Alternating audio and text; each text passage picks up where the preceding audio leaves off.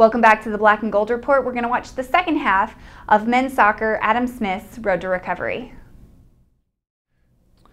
During the time Adam was out the following season, he redshirted because obviously he was not going to be fit enough to play. We took him with us to every game to keep him associated, keep him part of the team.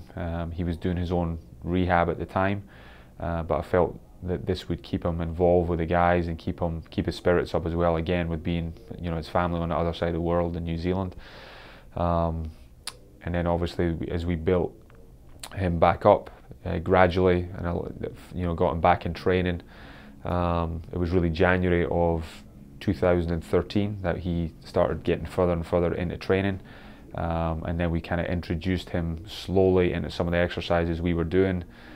And eventually it was around March of 2013 where he was in full contact training, and then I think he played his first game for us later in March in 2013. So the recovery period was almost exactly a year till he was fully back. Top-notch guys, people that are coming off a start and you know, senior seasons, things like that, they don't want to hear that, you know, you have to slow them down even more. They want to be able to get back into things as quickly as possible. So not only is it physically grueling, mentally it's one of the hardest things an athlete will have to do. From my perspective, it's one of the toughest injuries that you'll see, you know, as an athletic trainer or as an athlete, just because mentally you have to keep yourself in it for so long but not be able to compete, and just to be able to mentally stay in it, psychologically stay strong. I think that says a lot about, you know, the athlete and how much they're willing to do for, you know, for their sport and for what they love, really. After the spring season finished, you know, Adam went home. He played in New Zealand for a period of time over the summer, but was intelligent with how many games that he played. And then when he did come back in the fall, he was fully ready to go. We've had to adjust his training regime because he's still got certain pressure on his leg that he's going to have surgery after our season. So what he does is he trains and then he'll take a day off. And so in between games, also there's certain games he won't train before.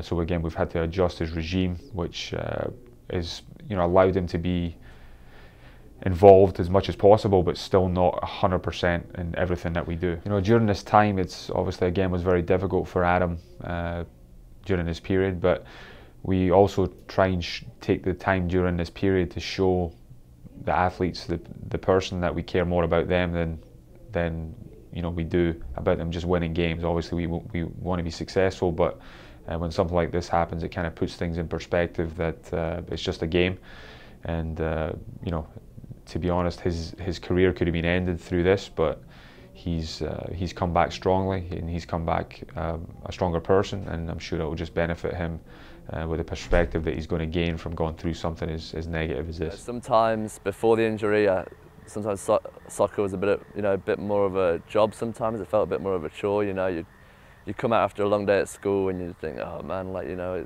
we've got to practice, and you know, still you're feeling tired and that. But now I've got a completely different outlook. Like, you know, all I want to do is play. You know, I enjoy it. I'm not taking it for granted ever again. Not even, you know, obviously I had to learn to walk again, never mind play soccer. So, you know, it was an awakening for me that, you know, I'm very lucky and I've got given a second chance to play. So it definitely changed my outlook, and you know, I appreciate all the help I was given. You know, I've never, you know, the team helped me so much through it, and the coaches. So again, yeah, it's definitely changed a lot, yeah.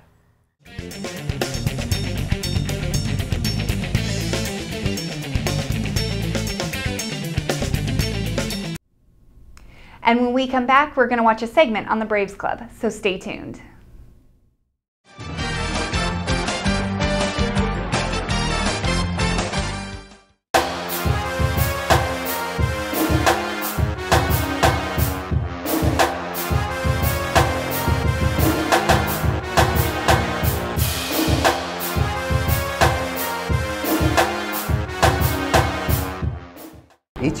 Each year. Hundreds of student athletes come to UNC Pembroke. Not just for the quality of education, but to compete successfully in college athletics.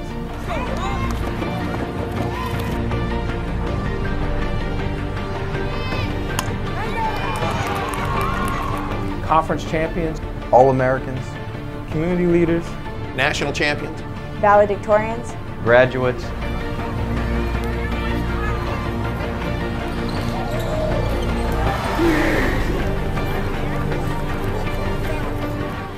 but these achievements are in jeopardy. None of it would be possible without your support. we need you to be a part of our team and support our Braves Club annual fund.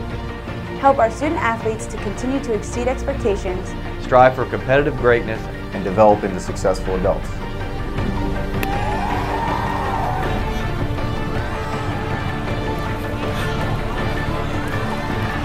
Join our team. join our team. Join our team today. Go Braves.